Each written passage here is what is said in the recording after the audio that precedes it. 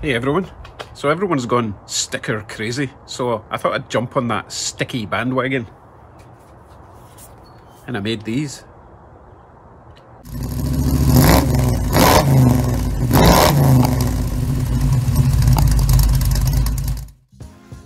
Hey everyone, welcome to Scotrod's HQ, otherwise known as my basement. I thought it was about time I had some stickers to either give away or exchange for other YouTubers who want to do the same. But being a cheap Scotsman, I figured, why pay someone else to make stickers when I can possibly make them myself? So that's what I'm going to attempt to do, using nothing more than a cheapo inkjet printer and some hopefully decent vinyl printer paper. Now, I was specifically gone for this one. It was on Amazon, it got pretty good reviews, and it's the matte version rather than the glossy. Apparently the glossy ones, that the ink can smudge off, so I'm going to try the vinyl matte, that one there. We'll see how it goes. So step one is obviously get your image ready for printing. Now, this isn't going to be a tutorial about using Paint Shop Pro or Photoshop.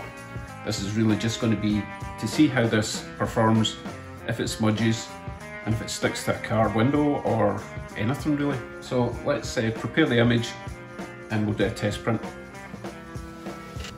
So as you may have guessed, this is my Scotrod's logo. Now, you see black and you see white, which is fine. That's the simplest form of colours that you can use in a sticker.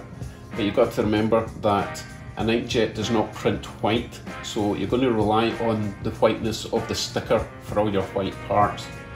Now, I am not going to do a big square like that. I've got a choice. I can either make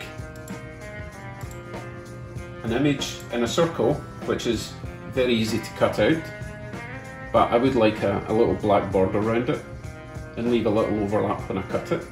The other option is to print the logo and then cut round the perimeter of the logo itself. Now bear in mind that this section here may look strange at first, but it would be really difficult to cut that section out. So my plan is to leave, again, a little border all the way around the image and cut out maybe, 3mm out of the border. That will take a lot longer than just cutting out of a circle. So what I'm going to do first, I'm going to print this on just normal paper to make sure the spacing's right. I'm using A4 paper, I believe. So print that out, make sure it works, and then we'll try it on the printer paper. So what do we do? File, print. I've already got mine set to A4, I believe. Everything looks good there. Number of copies 1. This will just be a very quick print to make sure it prints in the right layout. It's not going to be in the right type of paper, so it'll be a very fast, low quality print.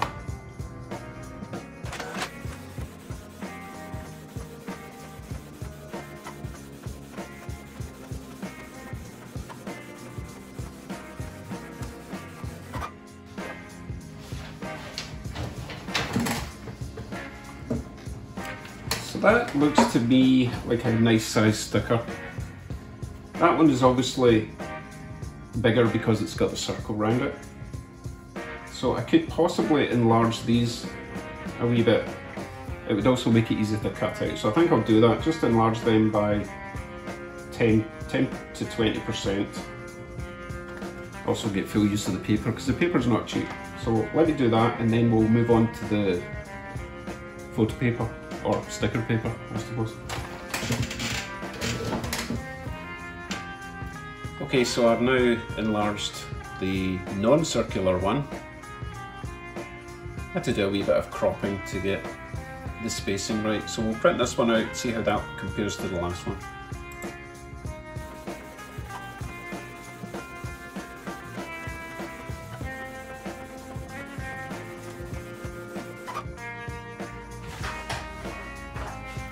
So that's the old one, new one. That's better. So that's the plan. We're going to go with that size, print it out onto this paper. I should probably read the instructions, but you know me, I probably won't. Now I did read somewhere that you have to make sure this paper's the right way round. Like it's only really printable on one side. I'm not sure why it's in two packages.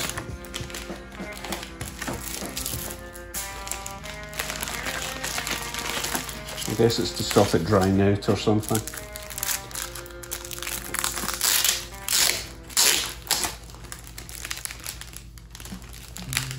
We'll see if there's any obvious difference in the feel of it. Yeah, one side is definitely smooth, the other side is more papery. Yeah, you can see that's more sort of matte finish and that side's shiny. Well, I mean it's still matte, but it almost looks yellowy there. I don't know if you can see that. The back side is quite white. Anyway, give it a shot. It's quite thick. It's thicker than I thought it would be, which is good. You don't want a skinny sticker. And it is the same size as the paper I'm using. Okay, I decided to read the instructions, which is just as well, because it says, on glossy media, print on the glossy side. For matte media, print on the matte side. Therefore,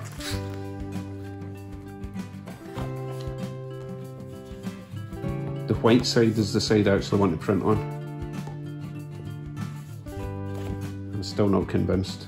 You know what, I need to see which side is the sticky side, obviously, and then I'll know for sure. Craft knife.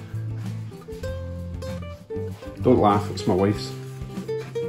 Just going to cut halfway into the paper, just to make a little slit to make it easier to open. Okay, I made a right mess of this corner, but hopefully it'll be okay. So the sticky side, when I peel that off, the sticky side is underneath this mat. So I'm not quite sure what the point of having a glossy rear section that you throw away, but hey, we'll give it a shot. Okay, so the settings then for the printer. So in my printer settings, I tried going into photo printing, but it would only let you print in, you know, like photo card size. But if you go into standard, you still have the option for print quality, media type. Change that to photo papers, glossy photo, print quality, high, paper size. I get the option to change the paper size to A4 here. So we should be good. When I click OK, we should get a preview, which is that. Print. Make sure the layout's correct, which it is. But here I get the option to change to glossy paper if I want. Don't you just love printer settings? I'm not going to print it in glossy, because it's not glossy in printing, so we'll try plain paper but high quality. It's only a black and white image, it doesn't matter if it's not perfect colour because it's black. Right, let's go.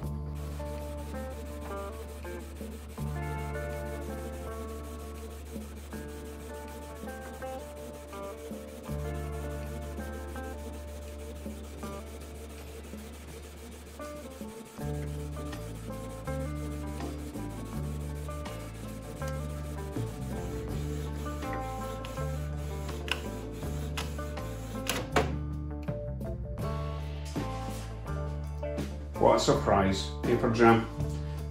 Ugh, that's my own fault. But you can see there that the layout size wasn't even right, even though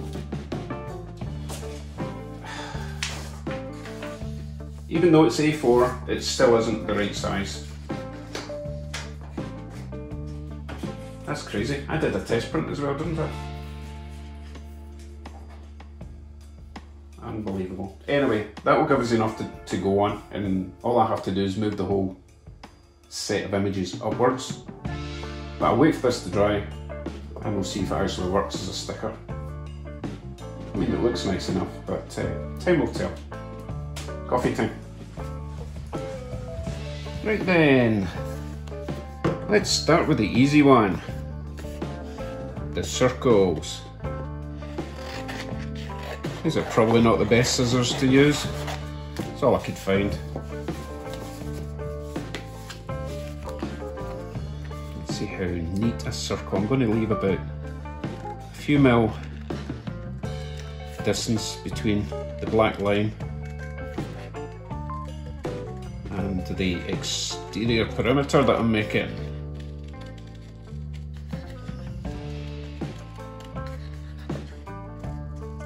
Obviously this would all be much easier if you had like a Cricut or something. One of those specifically made printers for the job that cuts out everything like a vinyl plotter.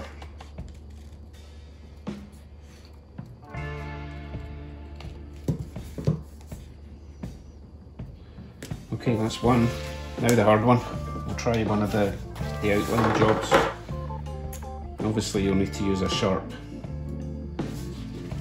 scalpel or X-Acto knife, you guys might call it. This looks like a right paint. I'm going to leave a decent border to make life easier for myself.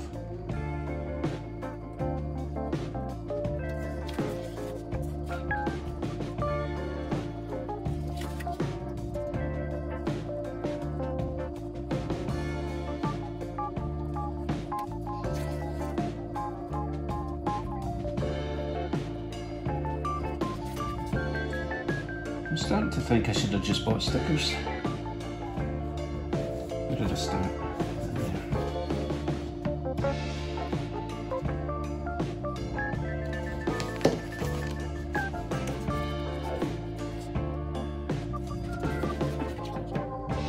But again, I don't have a lot of money, but I do have plenty of time, so there's no harm in just taking your time with this sort of stuff.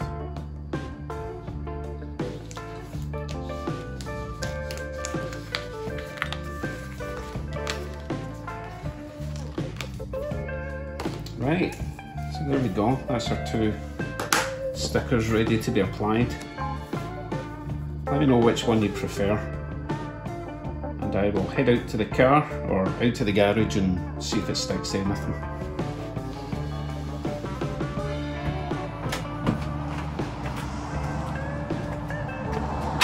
So now I just have to find a place to put them, or one of them. First of all, it advertises it as waterproof, but seriously, do you really expect an inkjet printer to be waterproof in any way? But hey, we'll put it to the test. We'll find a spot in the car. I think this window here is probably where I'm going to go for, and we'll leave it out in the rain for a day and see what happens, shall we? Anyway, let's see how it applies. I suppose I should at least give the window a clean, give the sticker a fighting chance.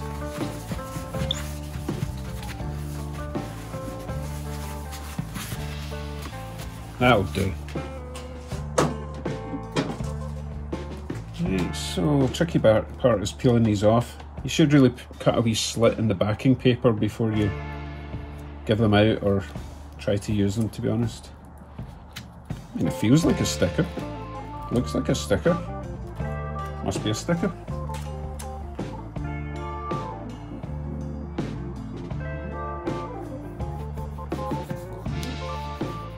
There we go. One sticker stuck. Time will tell if it stays a sticker or if it just turns into a bit of white paper on my window.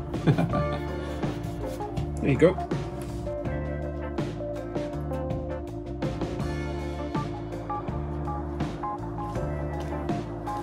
So that's me, officially in the sticker exchange program. If you want one of my stickers and you want to give me one of your stickers, send me an email, link in the description, with your address. I'll post one out to you, wherever you are in the world. I hope I didn't just cost myself a fortune there, but it's going to be the smallest envelope I can find. It's got to be the cheapest thing you can post, a very small parcel, anywhere in the world. So as I say, you send me yours, I'll send you mine. Right, tomorrow hopefully I'll be getting back to work in Bugsy. The weather's not been great the last couple of days, and also it's payday tomorrow, hey! So I can start ordering all those suspension related items. I've been doing a lot of research, but I will do a final check with everyone to make sure I'm buying the right stuff. Until then, take care everyone, see you in the next one, bye bye.